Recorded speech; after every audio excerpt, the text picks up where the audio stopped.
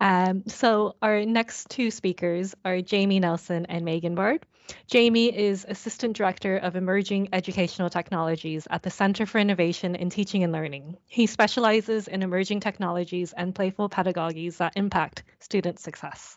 Megan is the Educational Technology Curator at the Center for Innovation in Teaching and Learning. She introduces all visitors to the innovation spaces and assists them in exploring emerging educational technologies. Thanks to the both of you for joining us today. Thank you for having us. We're from the University of Illinois in Urbana-Champaign, and if you were about 2 hours south of Chicago. We are the flagship university of our system. Anyway, okay. So thank you for the introduction. Megan and I run the Innovation Studio and VR Lab.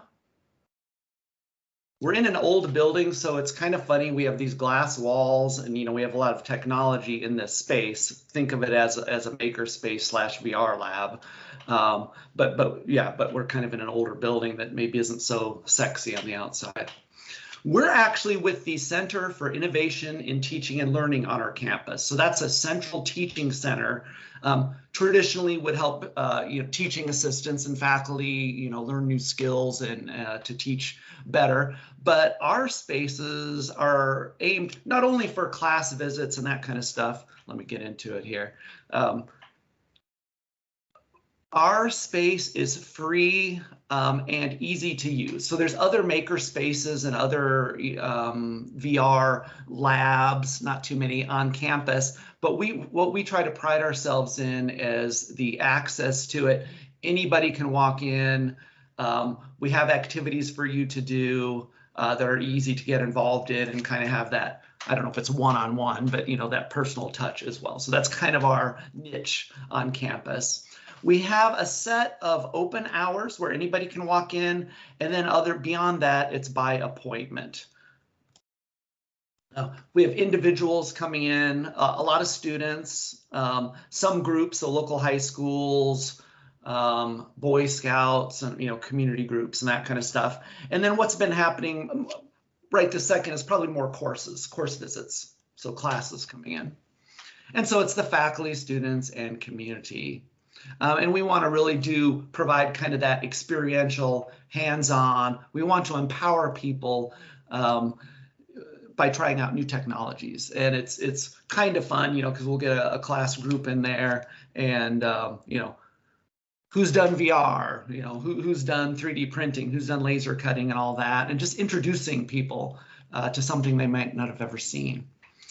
Just a little bit about our space, and we kind of did this around the VR stuff, but we have 10 gaming computers with Oculus Rift.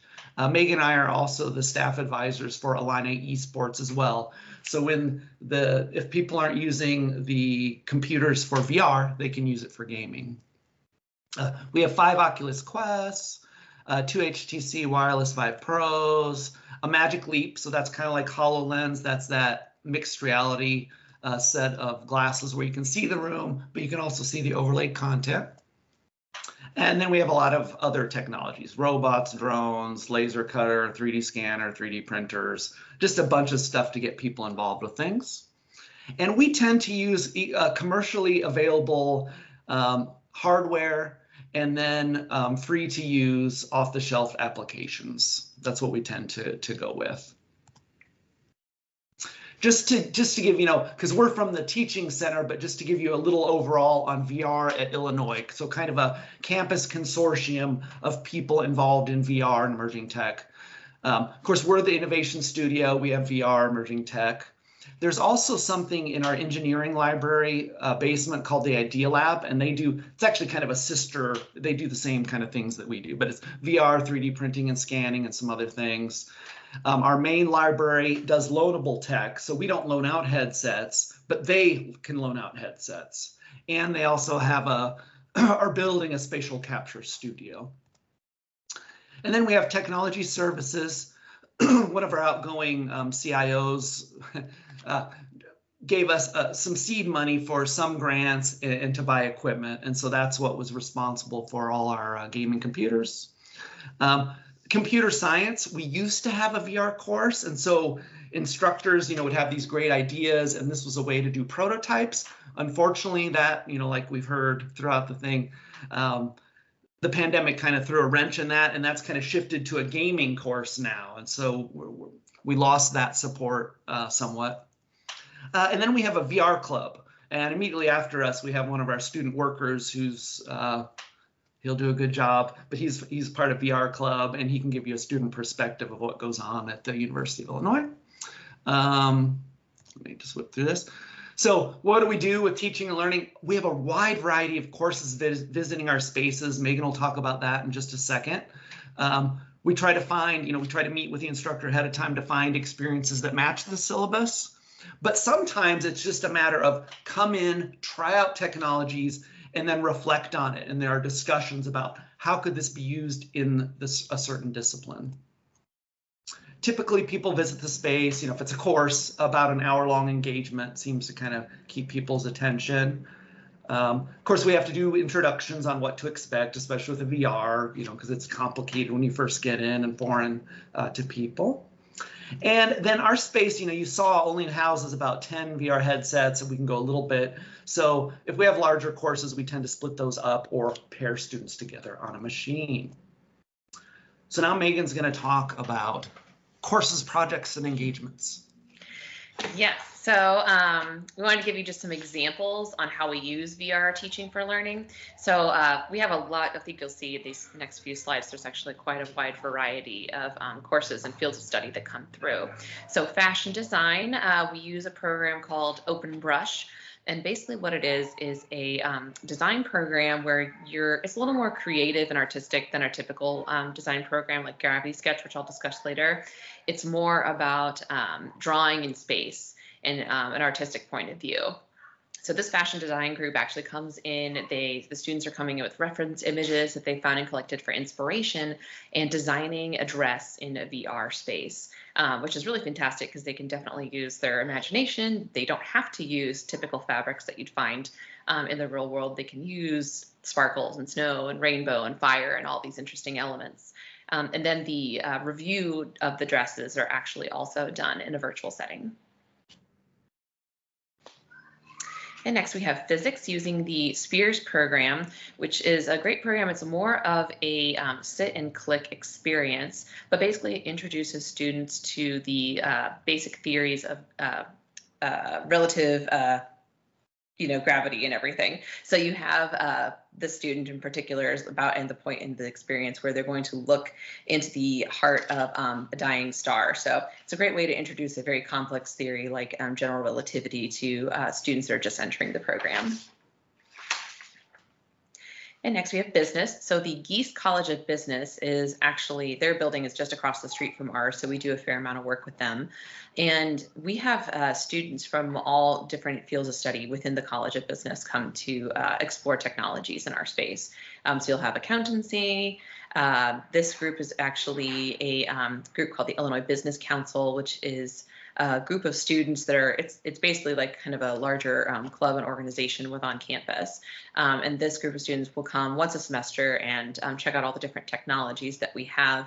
And this is one of those instances that Jamie mentioned earlier where it's about general exploration and sparking inspiration, because you never know when the next entrepreneur is going to stop in and see a VR game or a program and think, oh my gosh, that's what I want to do. That's what I want to develop.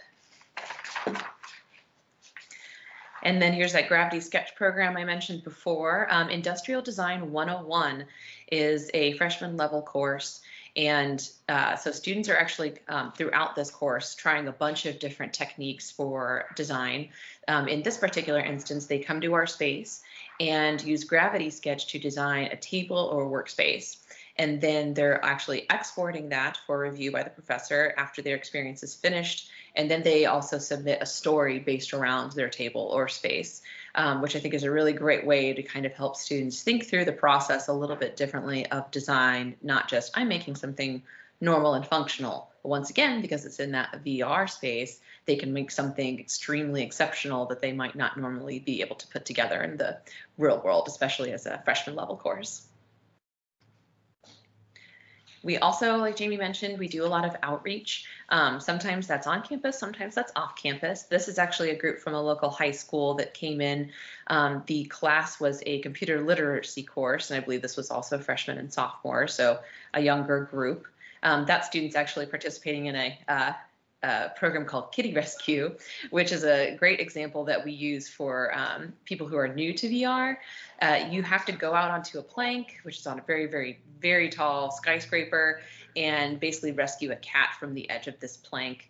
It gives the user a really good idea of how your brain will kind of take over. You know, the physical experience. You'll know your body, your feet. They know that you're not going to fall off the peak of this building, but you still get vertigo and the wobblies a little bit. So this is actually one of the custom apps that we do have on campus with VR Archaeology. As you can see, it's actually a really cool program where you'll have students like the speaker from Penn State mentioned, you know, sometimes you can't go to the archaeology site. So this program actually brings the site to them, it's a very, very popular course that fills up pretty much every semester. Architecture, students came in and used VR to survey a site using Google Earth, once again, bringing the space and the physical world to the students here. So they were able to go and survey an empty parking lot, and then after that, talk about the different design elements that they might use when putting a building there in the future. Social work, a lot of the times we have these programs come in and they're looking for different programs that are going to highlight empathy, putting you in the shoes, you know, of someone else. So Traveling While Black is an excellent, excellent program. We find that it has many uses across a lot of different fields of study. And we do have a couple other programs of empathy as well, even one where you're having to, unfortunately, fire someone in an HR setting who is an older gentleman and it does not go well. So you're trying to empathize and control your own emotions in that situation. But yeah, a lot of social workers actually will come through and use these programs with us. And then also, as Jamie mentioned, we do have esports for the academic advisors. That's someone using Beat Saber, which is a VR game. And that's a very skilled, very fast-paced user right there. We do also have people come in and just play this for fun, but esports will also play, you know, on the gaming computers and just do their regular competition games that they have. But we also do have social gaming as well that comes into our space. Okay, so just I'll wrap up here. What's the future? What are we looking at as we go on? There's growing interest in these spaces, and so we grow. You know, we have repeat customers, but then we have new customers coming in all the time. Staffing is an issue. Currently, our open hours are only 1 day a week, although we come in for appointments. What's going on with mixed reality glasses? Everybody's kind of, you know, implying that mixed reality is what's going to be the future, but we're not quite there yet. Waiting for Apple to come up with something, or one of the big names to lower the cost.